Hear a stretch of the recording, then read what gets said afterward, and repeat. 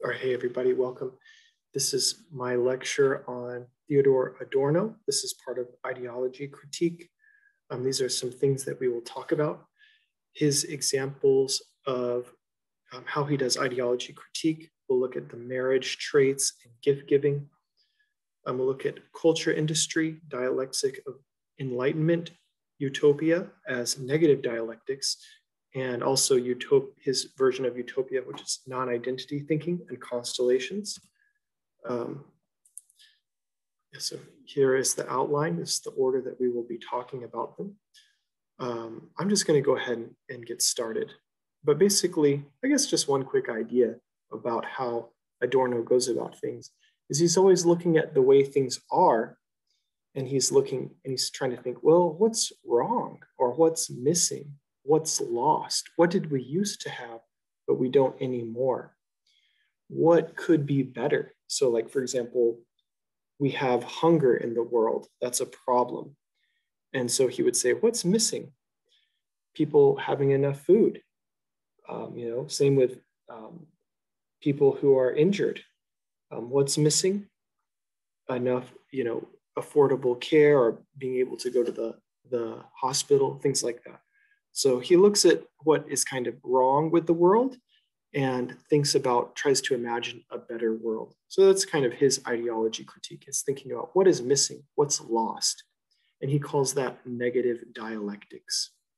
But we'll talk about that. That's basically the main idea of what we're going to be learning, as well as examples about how he does ideology in utopia. So one of the ideas that Adorno focused on was when people want to get married, they think of intelligence or education as just an attribute, just like, oh, I want to marry someone smart. I want to marry someone educated. But what's missing from this way of thinking? He says that people just think about intelligence and education like they're just stocks, like kaput, right? It doesn't matter what the contents of the intelligence is. Right? That's how people think about intelligence when they want to get married. They think, wow, he's A+. He made 100. He's a good student. So if I marry him, I'll have a high rate of return, right? Maybe because I married this smart person, I'll be rich, or maybe my kids will be smart too, and so they will help me be rich, or you know what I mean? So he doesn't like this idea that people want to marry someone just because they're smart, because they don't realize something that's important. They're missing something, right? What are they forgetting?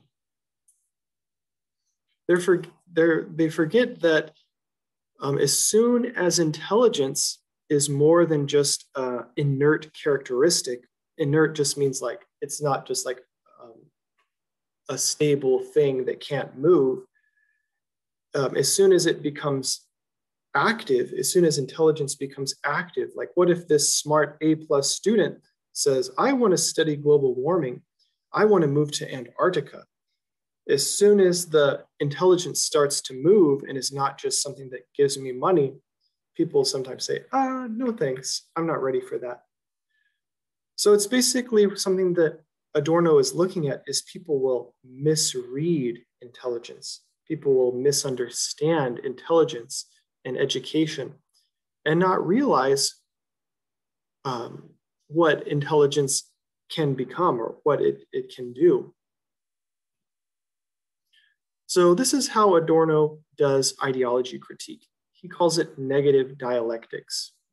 It's basically looking for the part where people don't see, looking at the blind spot. So when people drive in a car, there's usually a part that people can't see. And that's usually when accidents happen. So you can see this lady that from the last slide, right? She didn't realize that smart, right? That smart doesn't just mean that you can be rich. Smart could also mean you might go to Antarctica to study global warming, or might think things that the other person wouldn't expect. So that's what Adorno tries to do. What are people not seeing? Look for the blind spot. What did other people not notice? Also, look for places that the concept of smart and the actual thing, like being smart, are different. So the way people think about smart and the way smart actually is, what it actually does, are different. That's also a blind spot, seeing of how the concept and the actual thing are different. So this is basically how negative dialectics works. What does the concept of smart not include? So the way people think about smart and the way smart actually is, how are they different? So what is lost? What is forgotten? What do we not see usually, right? So that's negative dialectics. So let's keep going. Let's look at another example. So continuing on this wedding theme or marriage theme, often at weddings, people have a gift registry, wedding registry must-haves. So these are things that the marrying couple will ask their friends to give them. So they'll make a list and say, I want this cool vacuum cleaner, right? I want this espresso machine. I want this luggage. So Adorno would look at this wedding registry, this list of requests, and say, what's missing? What did we lose when we have this registry? I don't think that they do this in Japan, making a list of gifts that they request, but this is very popular in America. They say, I want this, I want this, I want this. And then different friends would get each one. But what is lost in this wedding gift-giving custom? For Adorno, he says the human impulse is lost. So before they did wedding registries, people could just think, well, I wonder what my friend would like. Maybe he would like this painting. Maybe he would like this movie. Maybe he or she would like this drink machine, right? So the gift could come from their friend's heart, and it could be associated with their love and their connection and their desire for the marrying couple. So the human impulse is lost with the wedding registry. It reduces things and people to mere function. So instead of getting something unexpected, and instead of letting your friend choose, it's basically telling all of your friends, hey friend, don't choose a gift for me. Let me choose the gift. Of course, Adorno does recognize that a gift registry is better than having 100 toasters or everybody choosing the same gift. But it's just the idea that we lost something when we do wedding registries. We lost the human impulse and the gift that creates a conversation and that helps us see our friends and the way that they think. So another thing that Adorno critiques is the administration of gifts as charity. So of course we appreciate these things like the Department of Family and Child Services, that people get food stamps. People who don't earn enough money, the government will give them like a coupon to buy food. So that is something that the government does to support poor people, people who don't have enough money. But something has been lost, right, in this administration of gifts, in this utilitarian form of gift giving. The utilitarian form is like, oh, okay, so the government is trying to be practical. But when the government tries to be practical by giving coupons to poor people for food, something has also been lost. Again, it's the human impulse, right? Instead of me saying, oh, my friend just lost his job, I need to help him, we say, oh, I don't need to do that anymore. The government will give them coupons. So the human impulse has been lost. And when the human impulse has been lost, the government just gives you, okay, here's a coupon, here's a coupon, here's a coupon.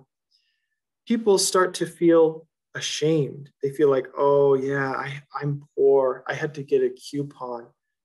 People might feel like, oh yeah, I don't work enough. I don't make enough money. They feel like they're not good enough.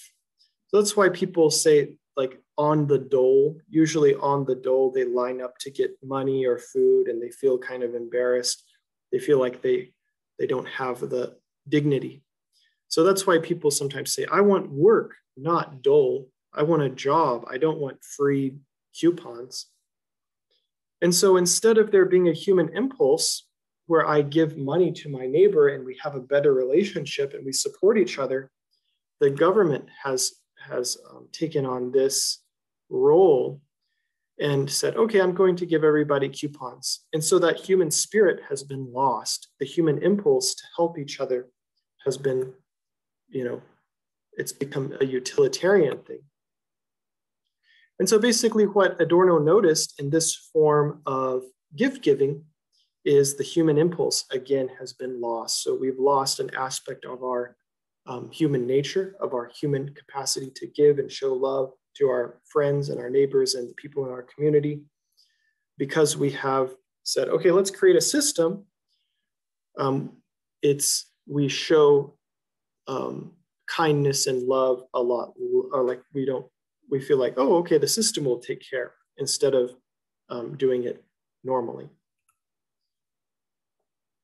So those are just examples of negative dialectics, right?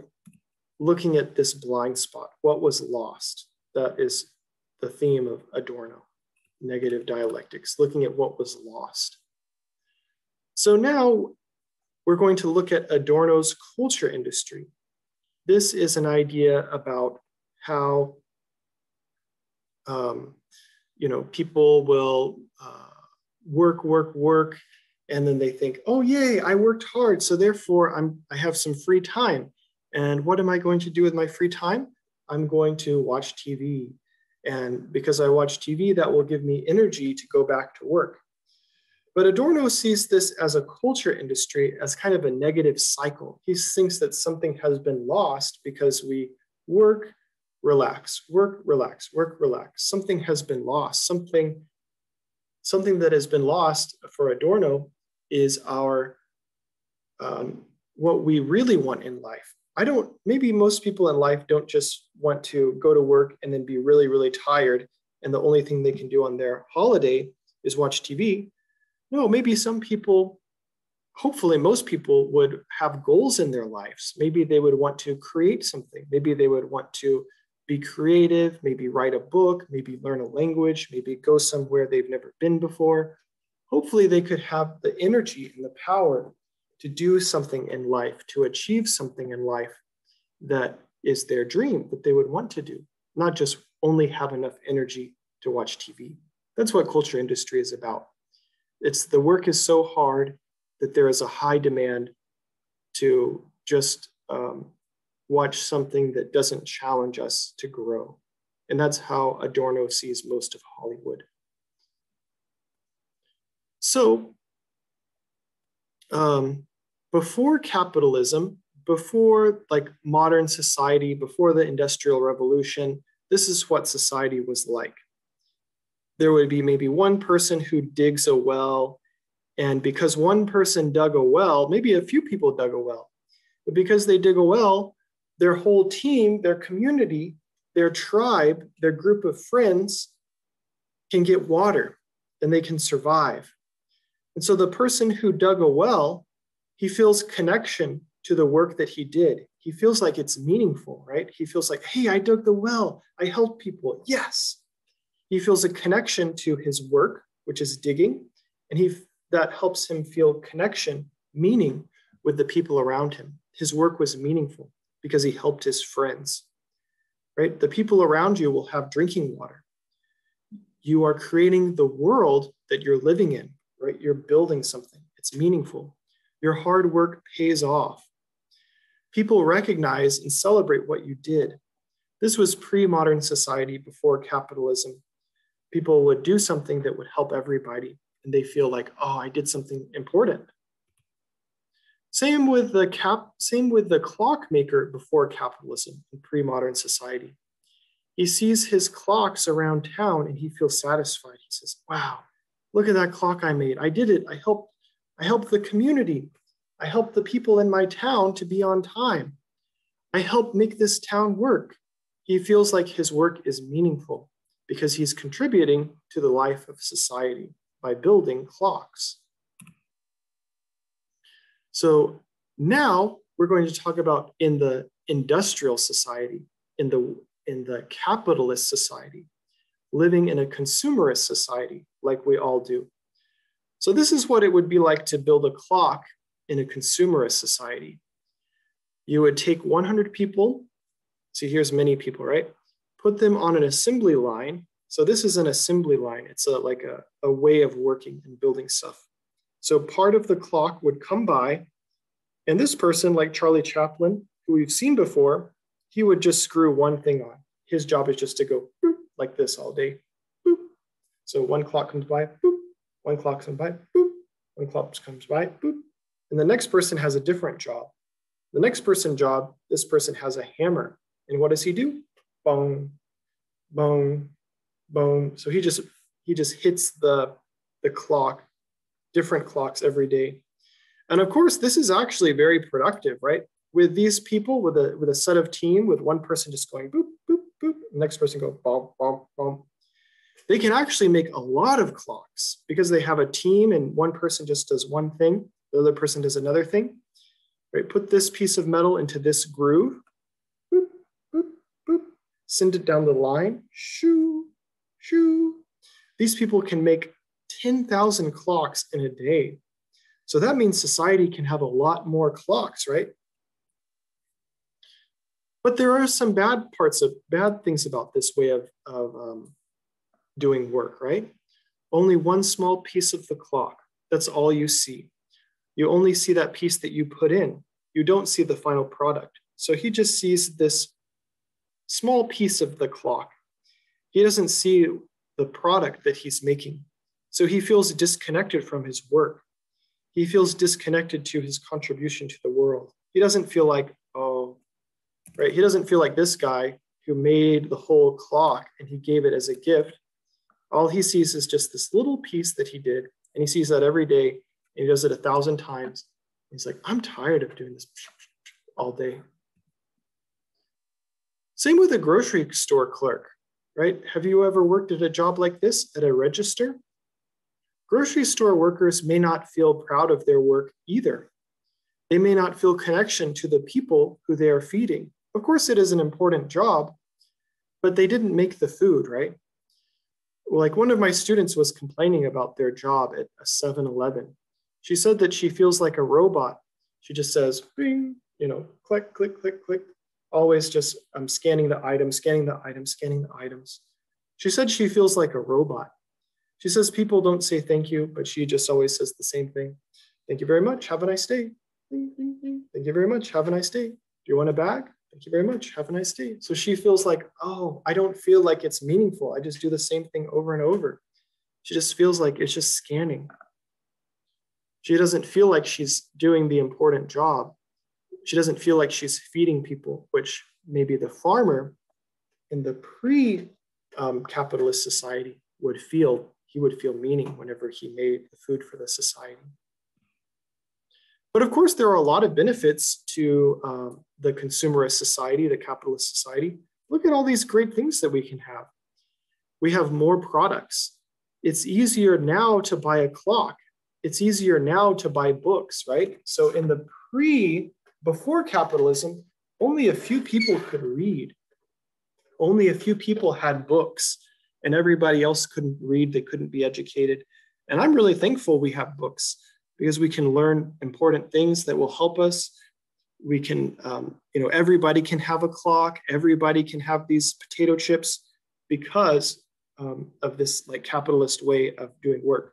So, there's good things and there's bad things about it, right? So these products, because we're in this capitalist society, we can make a lot of things and things are cheaper. Everybody can buy books. Everybody can buy clocks. So these are the benefits, right? I'm not just saying that the new capitalist society is bad. There's obviously good things about it. But right, so all that Adorno is wanting us to remember is what has been missing, what is lost, right? So we have this new consumerist society. We all have houses, and of course those houses are great and we appreciate them. But right, because we all live in houses, we live in apartments, oftentimes we don't know our neighbors, right? We just live in our little home, we're separated, we don't need the people around us. We all have everything that we need. And we're not dependent on each other. We don't help each other like society did before capitalism. So consumerist society, we have our own houses. We also, whenever we go into our houses, we have TVs. So TV is another box like our house. It delivers you shows, movies, entertainments. But actually, this actually alienates us. It separates us. It disconnects us from our purpose and ourselves. Well, how so? How does the TV do that? This is what Adorno is talking about with the culture industry. He says that leisure time, he studied the leisure time of the consumerist society. He studied America in like the 1940s. And he looked at how did they spend their time when they're off? And maybe you guys know this picture of Homer Simpson. I just love these lazy Saturdays, right? So he worked hard Monday, Tuesday, Wednesday, Thursday, Friday. Maybe he didn't work hard if we know Homer, but he's very happy. After he worked, he's able just to sit on his couch and relax and watch TV, drink a beer. And so what Adorno did is he looked at people like Homer Simpson, the average American, and he saw, what are they doing with their free time? And he realized when the workers aren't working, they are relaxing. So he thought that many Americans, they see work as a sacrifice. They see it as not fun, it's not meaningful, but it's necessary, right? And they receive their relaxation, their Saturday and Sunday, as a reward for their work. I worked hard, so I deserve to relax. I deserve to watch TV. That's my reward. And so he realized that's how many people think about their free time. But what they realized, it's this what is happening. Work, we start with energy on Monday maybe, but then work is hard, and then we're out of energy. And so whenever we come home, we have no energy and we're very tired. And we need to watch TV or just do something that doesn't require energy. And that will help us have just enough energy to go back to work. So by doing something that is very relaxing, like TV or just something that doesn't make us think, will help us feel better to go back to work. Right, so the relaxing, we feel just good enough so that you can work again. So what Adorno realized and pointed out was this relaxation time is actually just an extension of work, right? If we didn't have this relaxation time, we couldn't go back to work. So leisure time has actually become a part of our work, right? The leisure time isn't used for our goals, for our personal goals. It's just used to help us feel just good enough to go back to work. The leisure time isn't used to build ourselves, to help ourselves grow. We feel tired because of work. We relax so that we can keep working. Right? We feel tired because of work. Most people want to just watch the relaxing shows, the entertaining shows with simple messages, right? Adorno looked at the media that people consumed and what people wanted to watch. And this relaxing, entertaining shows with simple messages, they often just have predictable one patan messages like bad guys always lose. When life gives you lemons, make lemonade. So just, don't change too much. If something bad happens, just, try to be satisfied and make the best out of it. That's what if life gives you lemons, make lemonade means. right? So most people want to watch sci-fi or superhero movies to take us out of this world so that we don't need to think about our problems of every day. We don't need to think about work. We can just watch the superhero movie. We can watch the sci-fi movie. And that can help us, not focus on our problems or our work too much. We can just go out, think about something else. We can just relax in another world. That's what Adorno realized is leisure time is in the consumerist society in America in the 1940s. So entertainment that makes us relax. This is a high demand. A lot of people want this. They just want to relax. So that's why Hollywood, Netflix creates such films and TV programs. They don't make us think, they're not too complicated. They just are like, relax. So we feel tired because of work and the leisure time. And another thing that Adorno noticed is many times they will be the same program, but just slightly different, just a little bit different. And that helps us feel like we got something new. It's kind of like, that program last time wasn't enough. But maybe if it's a little bit different, I'll feel like I got something new, and then I'll feel happy, and then I can go back to work again. So, right, what the first product couldn't give me, maybe the next product can. And so that's why I put these pictures of these different kind of boy bands and girl bands. It's because they're just a little bit different, and that makes us feel like we got something new. And because we got something new, I feel a little bit better, and so I can go back to work. That's what Adorno noticed. But think about it. Will the next boy band or girl band or superhero movie, will they really help me face the problems of my life? Will they really help me overcome the issues that are, the problems that I have maybe at work? Maybe if I have a problem with a coworker, will these boy bands, will they really help me solve the problem?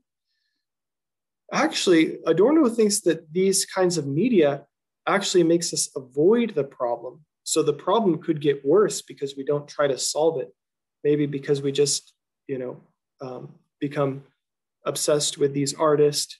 We won't think about the problems of our lives and how to make ourselves better and fix the problems. But so what Adorno says, what is lost in this kind of culture industry where we just watch the media that makes us relax? What has been lost? What Adorno says has been lost is that leisure time could actually be spent solving problems, right? We could actually solve our work problems. Maybe if we have a problem with our coworker, maybe we could do our work better. Maybe we could do something more meaningful with our time. So when Adorno says we could spend time solving problems, maybe we could build our own business. We don't have to work for somebody else. Maybe we could do our own business, something exciting for us, and we could make meaning in our world. We could be like the clockmaker before capitalism. We could see like, wow, I did this. Maybe we could make an invention. Maybe we could make rockets. Maybe we could make a new light bulb. Maybe we could make something like that. Maybe we could write a book in our leisure time. Maybe we could spend meaningful time with friends and family and have a deeper relationship with the people that we love. That's how we could spend our leisure time. We could spend our leisure time progressing knowledge, learning more, that could help our lives become more meaningful. Maybe we could just spend our time cooking for our friends, cooking for our family. Maybe we could spend our time exercising, making ourselves healthier, doing sports and activities that we enjoy. That's how we could do our leisure time. We could be getting stronger. We could spend our leisure time learning a language, right? We could learn a language and talk to new people and expand our world instead of just watching relaxing entertainment that don't help us grow, don't help us solve our problems. So these are ways, this is actually what's been lost with the culture industry, right?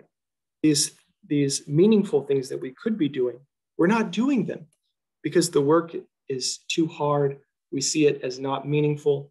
We see it as a sacrifice for which we need to be rewarded. So the demand of the majority who want to relax and go back to work. This is what the consumer art arose out of, the superhero movies, the sci-fi movies. Hollywood creates consumer art to make money by giving the majority what they want, right? Because most people just want to watch, like superhero movies, so they don't think about their problems. That's why Hollywood makes those kinds of movies, because people want them. Because people want them, if they make them, they can make money. So Adorno talks about what true art is. Like, true art is actually not easy to consume, right? We need to concentrate to appreciate its depth. And I would like to share a video of someone who, like a famous scientist who actually very much loves this painting, and he explains it in a very nice way. It's Neil deGrasse Tyson, and he is explaining about this painting by Van Gogh, Starry Night. And I will show that to you now. Starry Night. What I like about Starry Night? It's not what Van Gogh saw that night. It's what he felt. How do you know what he felt? Because this is not a representation of reality.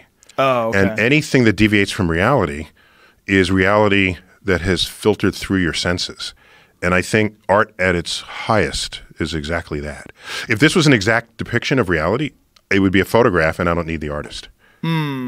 Okay. So even photographs that take you to a slightly other kind of dimension as you gaze upon them, it's more than what was actually going on at the time. And that's art taken to the craft of photography. That's why you like it? That's one of the reasons why. Plus, I think it was the very first painting where its title is the background.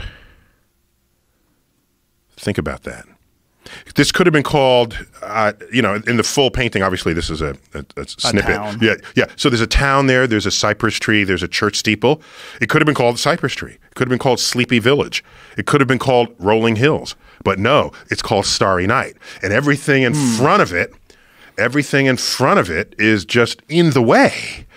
And how often do you paint something where the title is the background? That's my point. And in this particular case, the background is the universe. And so for me, this was a pivot point in art. And it's 1889, which is recent given the history of paintings and, that go all the way back. What's interesting about the original one is that the town is realistically depicted. The trees are recognizable as trees. If you ever saw a sky that looked like that, the end would be here. Yeah, exactly. Those Plus, are that end swirling times. is Yeah. not wind and it's not clouds, because if it was clouds, you wouldn't see the stars. Right. What is it? It's how he felt. That's all I can tell you. By the way, that is a real evening. So it's not even the evening, it's early morning. The crescent moon, when it's that orientation, means this is before sunrise. And that white object lower on the horizon, that's sort of glowy, that's very likely Venus. And that enables us to trace over what set of weeks this painting was actually painted. So it's kind of like forensic astronomy. Has anyone done an analysis of like where he must have been? Yeah, it's well known. Yeah, he was in a real place. And so that he really didn't pull this out be... of his ass, right? I mean, it was he painted what he saw, folded into what he felt. Ooh, yeah, heavy. That's how art should be, I think. Yeah. Otherwise, what do you need artists for? Make cool shit. The cool stuff is something that they felt and it came out of them. Yeah. And they feel stuff. Artists feel the natural world in ways different from the rest of us. And that's why they're artists. Do they, or do they just express it with? Oh, sorry. Yes, they not only skill? we all can feel it, but to be able to express it, that's a whole other talent. Right, just to capture. And you know what I think about often? Why do we all know who Paul Revere is? All right, we it's a household name. Yet, is there any other war ever fought in the history of the world where a household name is the name of the person who told other people the enemy was coming? We can mention his name, but we can't list the generals that all fought in that war. Why? It's because a poem was written about him. And he had this mundane job, let me tell people the enemy is coming. And so the artist, in this case the poet, elevated the mundane to something that forces you to reckon it with your understanding of this world. What's Joyce Kilmer's most famous poem? It's about a tree. Dogs piss on trees. You drive by trees, you don't even know they're there. Yet a poem about a tree. I'll never see something as lovely as a tree. Oh my gosh. So the art forces you to pause and just reflect on things that you took for granted, things that became ordinary in your life, and they were elevated.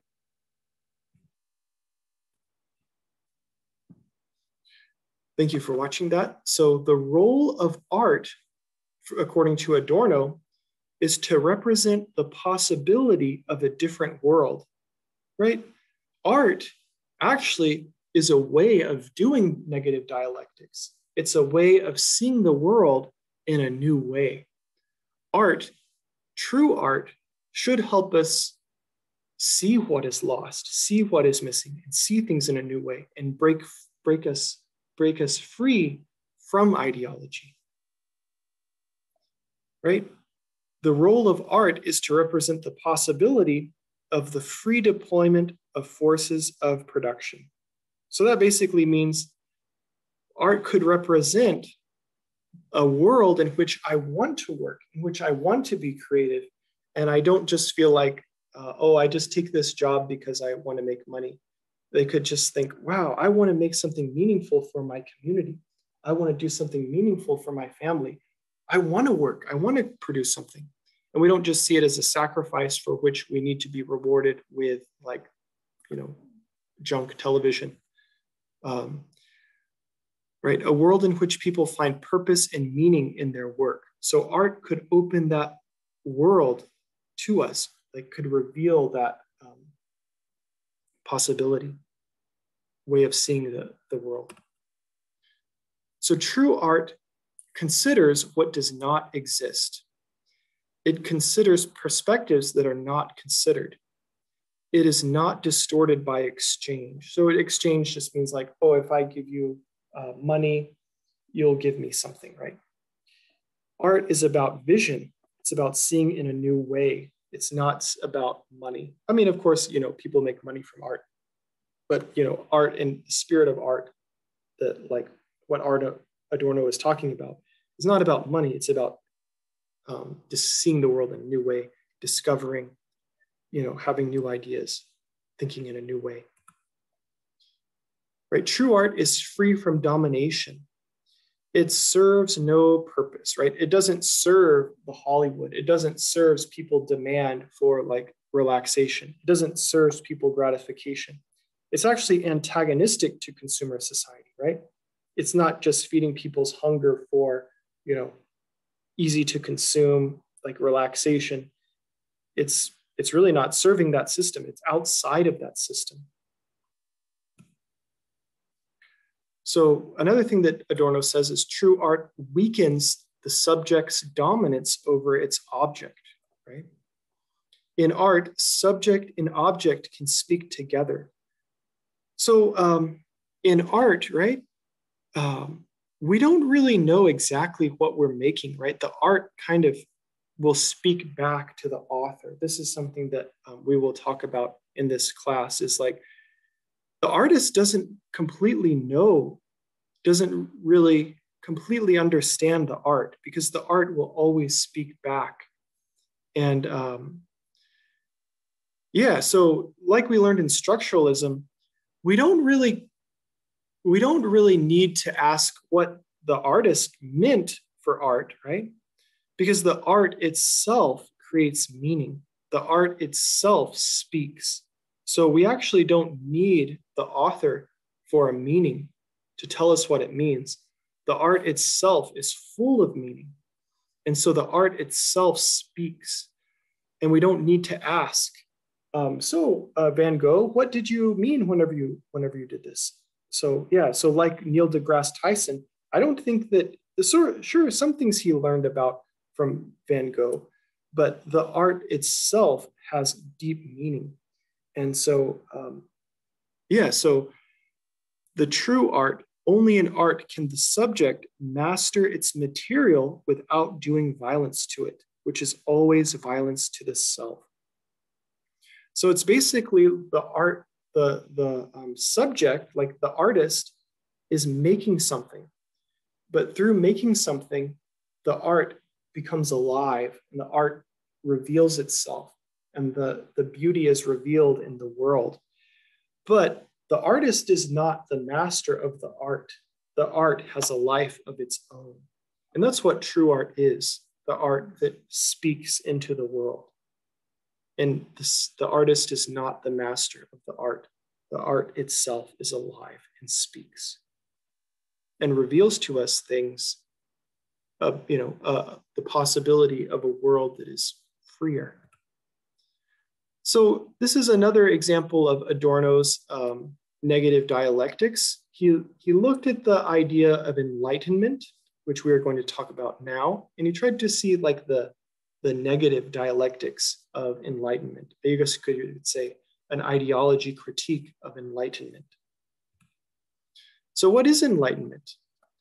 It's the 18th century movement of which reason and logic, the senses, are the primary sources of knowledge. In enlightenment, it's usually elevates science above religion. So it's kind of like to say, oh, religion is part of the past. We have science, we have reason now. We don't need to think, we don't need to rely on the king to tell us what to do. We don't need to rely on religion to tell us what to do. So in enlightenment, government becomes less centered around a king, and the government is guided by citizens' reason and the will of the majority, what most people want. And the government protects the individual right. So yeah, that sounds like a good thing, but Adorno asked, well, what is missing in enlightenment? What did they not see? So we're going to look at two Enlightenment thinkers and how Adorno interacted with them. So one is Adam Smith. This is Adam Smith. He's the father of economics, and he is someone who supported this idea, the division of labor, where by doing work this way at a factory, we can all be richer, right?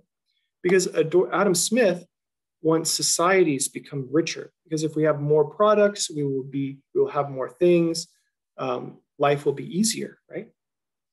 And like using this logic of work, where we can have more things. So Adam Smith wants more this, the division of labor, not this. The old way, only a few people can have a clock. Wouldn't it be great if everybody could have a clock? And so that's why he wanted to do things this way. Right? Because if we do things this way, according to Adam Smith, we can make more, we can have faster, cheaper, more efficient work. More people can own a clock. More people can have jobs. So there's a lot of benefits to doing work this way. If we do things the old way with a craftsperson, this will take too long. Clocks will be more expensive. Only a few rich people can own clocks. Fewer people will have jobs. So let's think about the Adorno, what was missing in Adam Smith's way of thinking.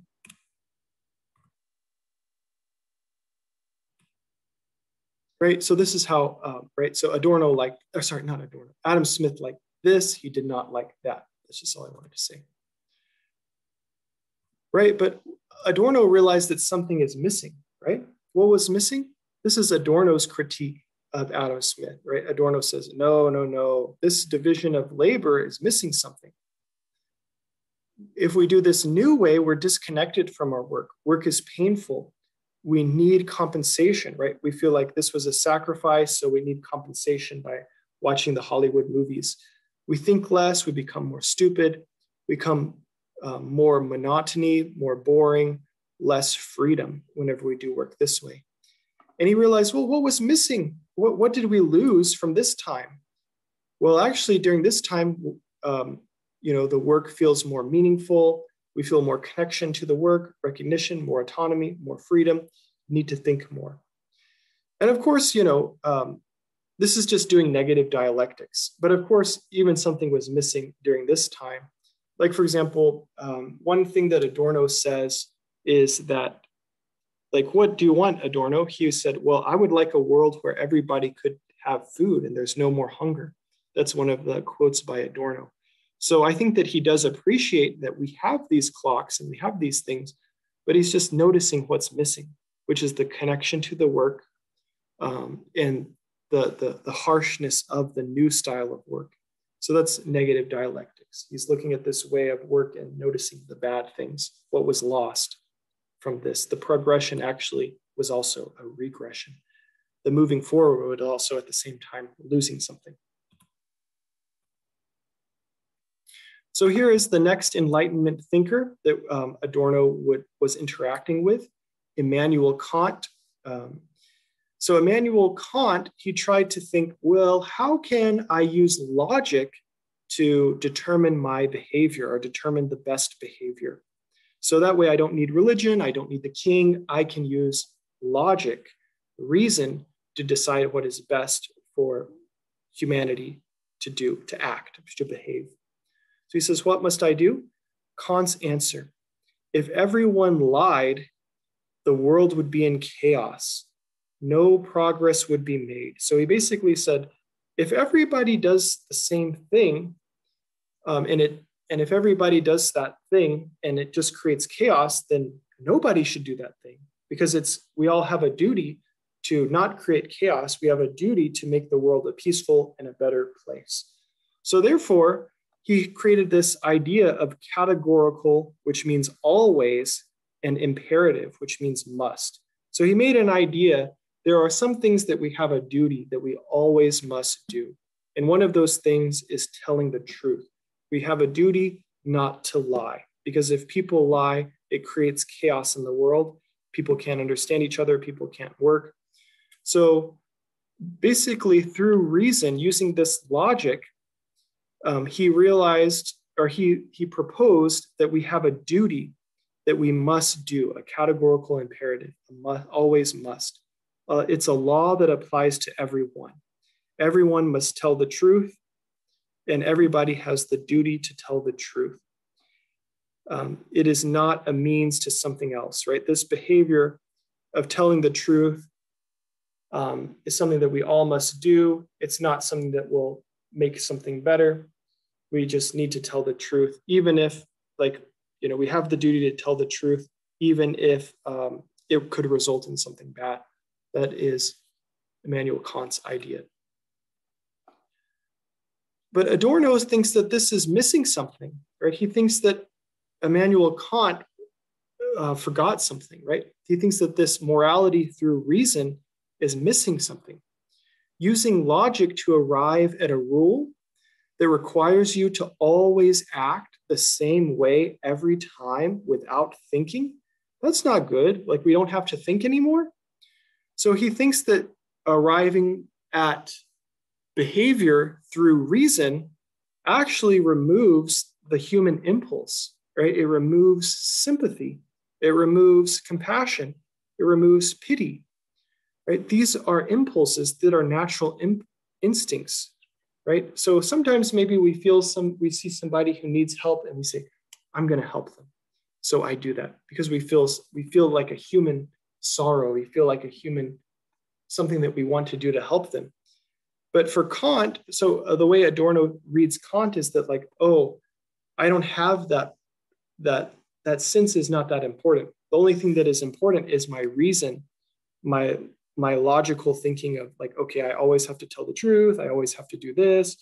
And that removes my human impulse to help people, right? The impulse is denied for the sake of the rational self, right? The thinking person who says, oh, I should never lie because if I lied, the world would be in chaos and I would be contributing to chaos, so I need to do my duty. That's denying our human impulse to help people. So Kant attempts to establish freedom on the rational basis, but that freedom actually becomes unfreedom, right? He's trying to be free from religion, free from the king, free from the state by using reason. Oh, I'm so smart, I'm free. But that freedom actually becomes unfreedom because he ignores the human spirit. And that's the thing, that's the negative dialectic that Adorno realized. The thing that was missing was, again, the human impulse. So what is enlightenment? It suggests progress in self-consciousness and observable throughout human history. That's the idea that people normally think about enlightenment. But Adorno thought that something was missing. He realized this way of enlightenment is actually just kind of dominating, right? It's like dominating my humanity. It's not letting me show compassion. It's not letting me find meaning in my work. It's actually dominating me and oppressing me and hurting me. So what Adorno wanted to do was rethink enlightenment in a way that is not dominating, that's not hurting me, that's not oppressing me. He wants it to be liberated. He wants it to be freed from this way of dominating. So he thinks that this way of enlightenment thinking is actually dehumanizing. He thinks that he thinks that this way of enlightenment thinking, like, oh, using logic will help me be free, is actually dehumanizing. So, right, it's kind of like this emperor wears the emperor's new clothes, right? These people tell this king, they say, hey, this is a new fancy way of doing things. Look at this new fancy clothes. This is by really special way of doing things. But actually, by doing it the way that these people said, instead of getting something good, he actually lost something, right? That's the emperor's new clothes. So it's the same way that enlightenment is, right? Enlightenment makes people think that they've got something new. They've got freedom from the government or freedom from the church or freedom from religion by using reason. But actually, what actually happened was they lost something. So the logical self becomes the source of reason and becomes the authority of action. And by making the brain the source, the human self is denied. They deny their human desire, their human impulse. And by doing this enlightenment thinking, the blood and the body have become rejected as mythical. They're just like, oh, that's just superstition. That's like Meishin, right? And the instinct is superstition, thoughtlessness, and just lust. They just think, oh, it's just like an animal, just instinct and just the blood and body, that's just a myth. You know, you don't need to think about what your body wants. You don't need to think about being hungry. All you need is just to think logically and everything will be good and then you'll be free. But that logical freedom is actually unfreedom, like Adorno said. Self-preservation, such as the division of labor, right? It forces people to mold themselves, body and soul, onto the machine, right? So this self-preservation idea that like is based in logic, anything unrelated to self-preservation, like preserving myself, becomes a myth. And it's unscientific, it's illogical. So self-preservation comes down to a choice. It's either survive or death. That's the self-preservation, the logic. Well, this way I'll die soon. This way I will live longer, so I need to choose this way. But this echoes the logical idea of two contradictory propositions. Only one can be true and one false. It kind of, maybe sometimes we want to do something that is a little bit fun or dangerous, and that could be the human impulse, right? But if we just are confined to this logic, we will always maybe just do boring or just ignore our human desire, our human impulse. So enlightenment reduces itself to logic, right? Imposing binary caveman thinking, yes, no, kill or run, right? So if we only listen to logic, like this will make me die soon. Maybe eating this hamburger that looks delicious will make me die soon. So therefore, I'm going to eat this broccoli. That kind of yes, no, run, kill. It's this kind of binary thinking is actually very simplistic. It's not really complicated. It's not really interesting. So I wouldn't say it's not interesting, but it's just basically saying that enlightenment it's trying to say like, oh, I'm logical, oh, I'm smart.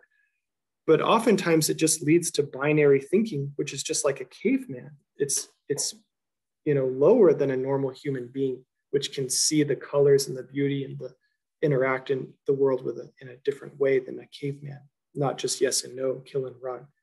But a normal human should be able to see things in a more complex way. And enlightenment is actually not just a more smarter person, it's actually kind of more like a caveman.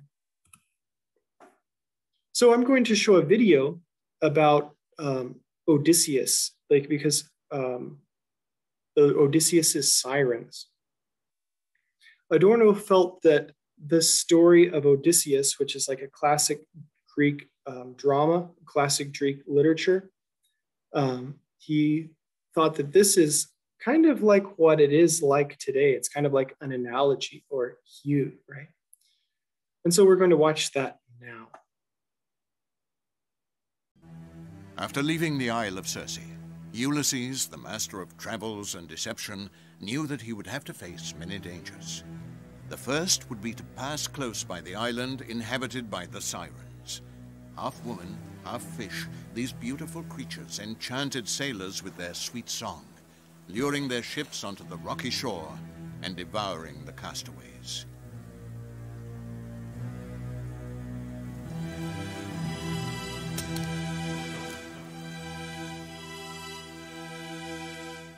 Although Ulysses did not want to meet this gruesome fate, he yearned to hear the enchanting song that no one had ever heard and lived to tell about.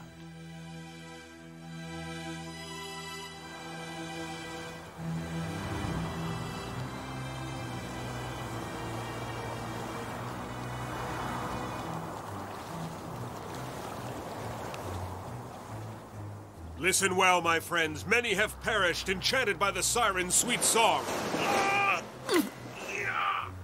I'm going to close up your ears with wax so you will not be able to hear their alluring voices. Tie me firmly to the mast so that I won't be able to free myself. Whatever I say, no matter what I may threaten or how much I may suffer, do not untie me. Bind me tighter. Push the wax deeper into your ears and row as fast as you can.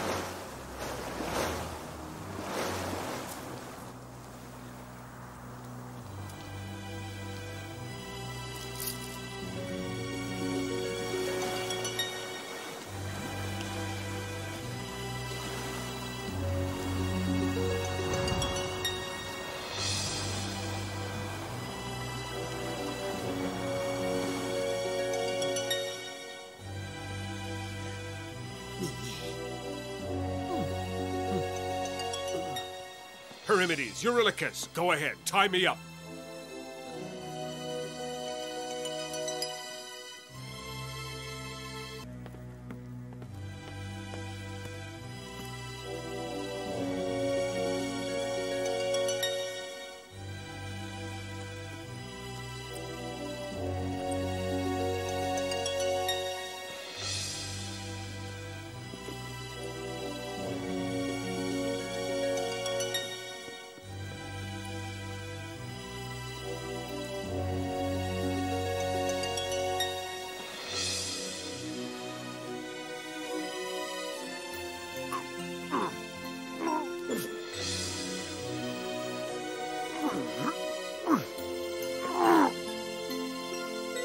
Tighter, I said, so taut that I can't move.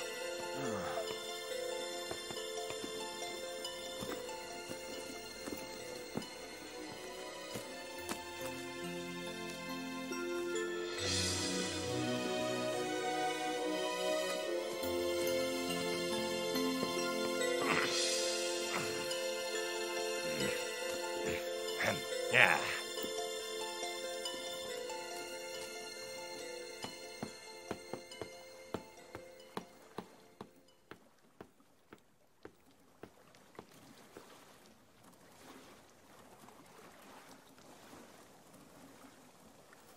Row!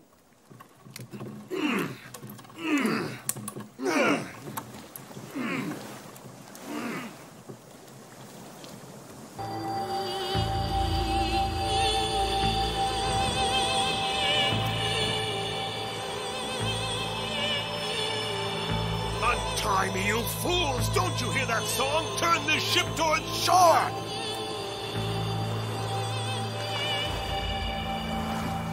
Please let me go!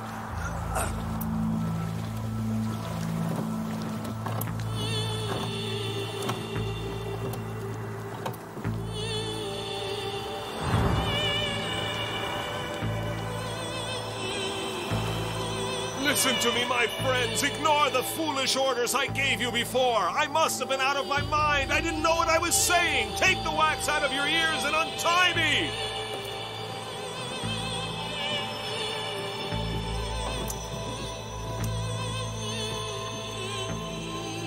Can't you see how this music fills me with ecstasy? Don't you want to feel this same joy? Huh? You fools, what are you doing? Don't you understand me? Just read my lips! In the name of all the gods and everything that's sacred, set me free! I must get on that island, whatever it takes!